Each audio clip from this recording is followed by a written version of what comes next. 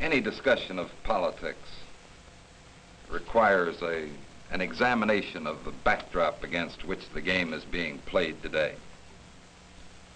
You and I are fairly conscious of the issues of our times, I presume. We know that we're faced with questions of the Cold War, economic growth, unemployment, the value of our money, and so on. But I sometimes think the greatest issue of our times is completely overlooked. It underlies all these others because it's the issue of man versus the state, individual freedom versus society's rights. Man's been thinking about this since his very earliest days. This was a factor in our own constitutional convention in this country, and it remains with us till this very day. I'm not sure whether you know it or not, but not everyone is convinced that man is capable of being free.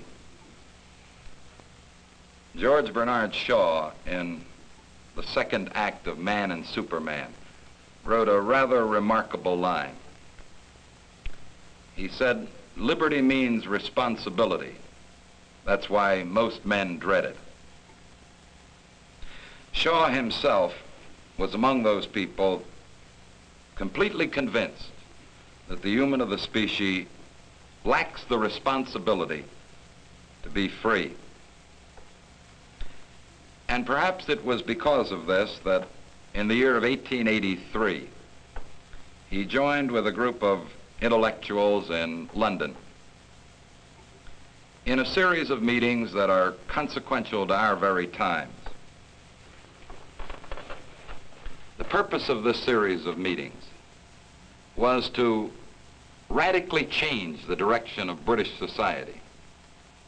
Perhaps the radical change was called for because England of those days lived with some very severe social problems. There's a great amount of unemployment. There were mills in which children were at work. Misery abounded.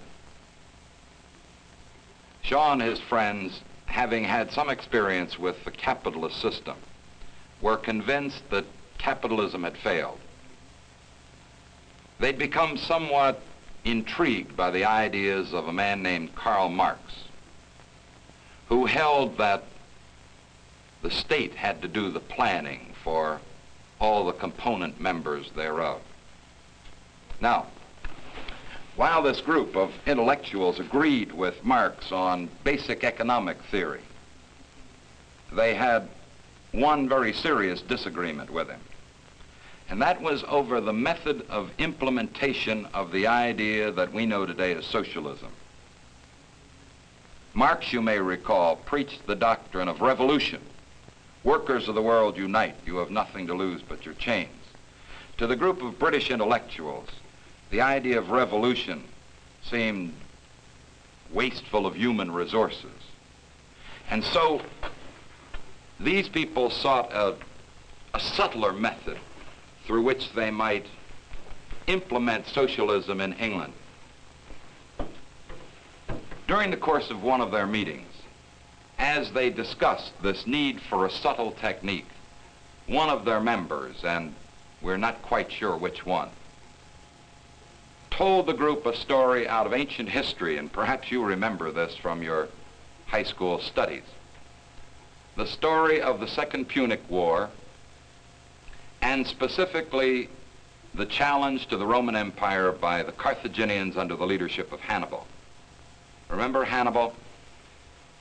He revolutionized warfare by coming across the Alps with elephants as his chief armament. And now he stood on the very plains north of Rome, threatening the heart of the Roman Empire. Rome was under the control, under the leadership of a man named Maximus Quintus Fabius. And one thing that might be said for Fabius, he was intelligent enough not to fight Hannibal on Hannibal's terms and on Hannibal's battleground. He recognized that if he led the Roman legions out onto the plains north of Rome and engaged Hannibal in a frontal attack, he'd probably be defeated. And so Fabius worked out a method of warfare revolutionary for his times. Rejecting the idea of frontal attack, he chose instead to fight Hannibal through indirection, gradualism, bits and pieces. And utilizing this method, he gave additional centuries to the Roman Empire. Now, as this group of British intellectuals told themselves this story, they excitedly saw the prospect of applying the Fabian method to their specific problem. And before this evening was over, they had formally organized themselves as the Fabian Society of London and agreed on the Fabian tactic as the method they would use to implement socialism in England. Now, this is not quite as simple as it sounds. What they proposed was to bring socialism by evolution rather than revolution. They proposed to go the legislative route. And the moment that you mention legislation, you're talking about control of an organization which can nominate and elect candidates to public office. Such an organization in England and in the United States is called a political party. They took a look at the political structure of Britain of their times and determined that there were two strong parties, the Conservative Party and the Liberal Party, neither of which was vulnerable to what Shaw called permeation. But they noticed also a third group, made up for the most part of radicals, malcontents, people who couldn't find a home in either of the two major parties. And it was into this body that they moved, giving it a sense of direction and destiny, a set of precise objectives to be accomplished, motion, peerless leadership. The name of this organization became the Labour Party of England. Now, I won't recount for you the history of the Labour Party and what it's meant to Britain, except to call to your attention that in the year of 1945, the Labour Party, surrounding the nucleus of the Fabian Society, smashed through to a great victory, unseating one of the great men of our times in the prime ministership, Winston Churchill, and bringing to the prime ministership Clement Attlee, a member of the Fabian Society from his early youth. Now, you may say, well, what does all this have to do with us? We're Americans. We're somewhat removed from these circumstances. Well, therein lies the tale.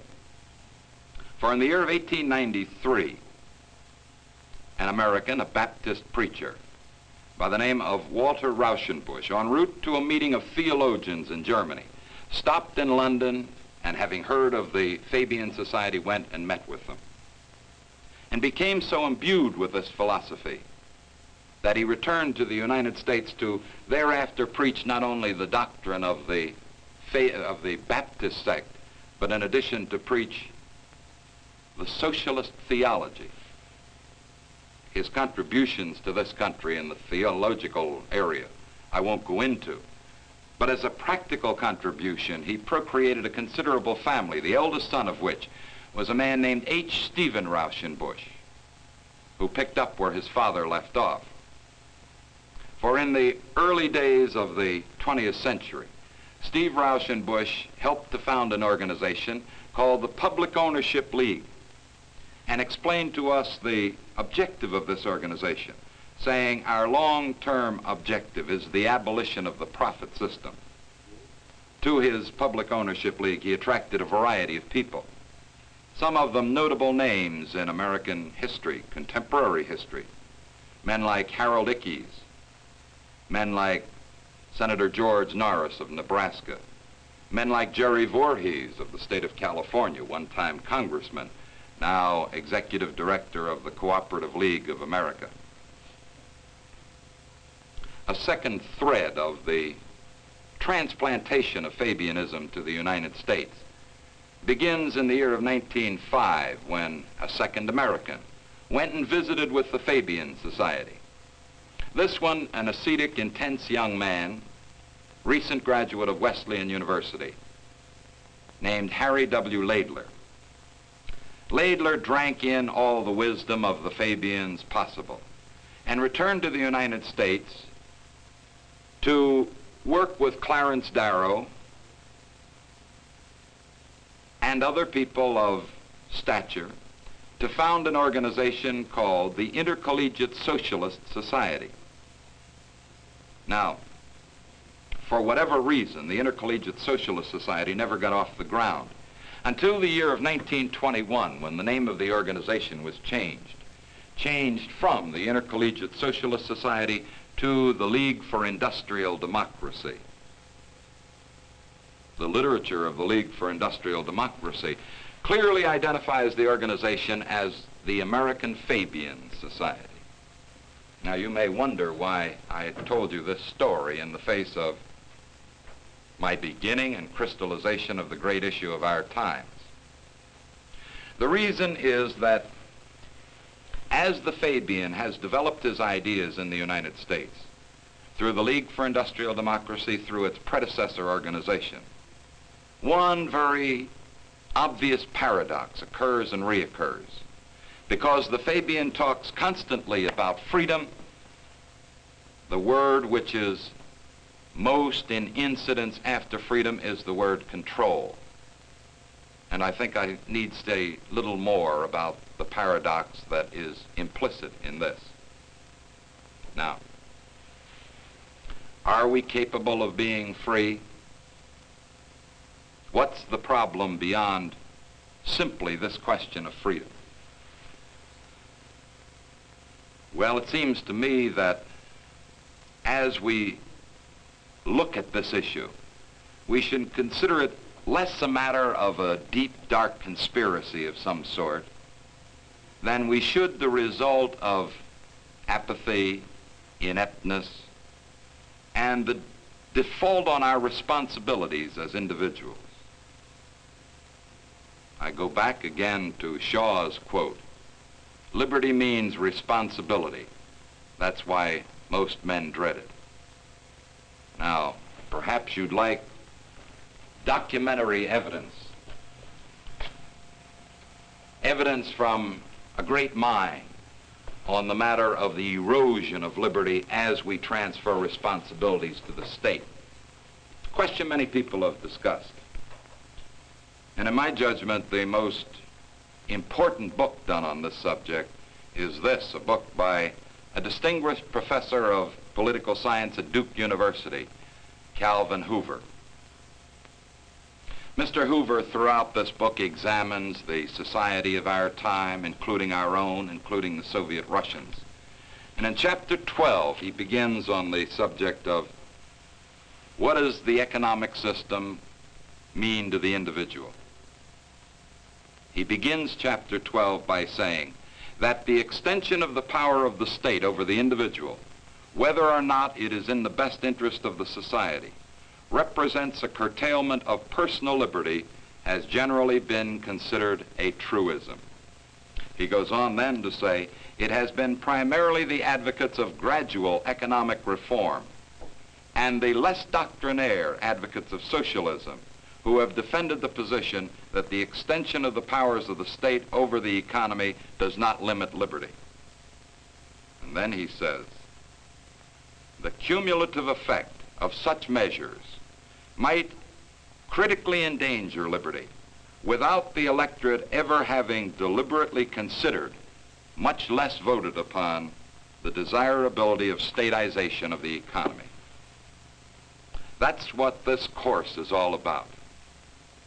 An opportunity for you to think, perhaps to learn, and to make some judgments over what kind of a society you want. It's entirely likely that some of you rather favor the Fabian idea, are inclined to support some of the legislative measures that constitute this package. To you, I say this. Some of the most dedicated Americans have been Fabian socialists. My own pet, if that's the right word, is a great lady who died not too long ago, Mrs. Eleanor Roosevelt. Mrs. Eleanor Roosevelt taught me one thing in very marked terms. that if you've got the ideals, you must back them up with the courage of your convictions. In my home state of New York, in the year of 1958, we saw a remarkable scene. We saw this woman approaching her 75th birthday, pushing doorbells in her election district of New York City. So if your instinct is toward those things, which Mrs. Roosevelt, which other people who are involved in the Fabian movement in the United States are for, then I say you have a responsibility to work as they've worked to make these things real. If, on the other hand, your concern is for your children, you want to maintain an opportunity system and a freedom system for them, then I think it's fairly obvious. You've got a job to do. And the job that you must do must be done in the precincts of your community.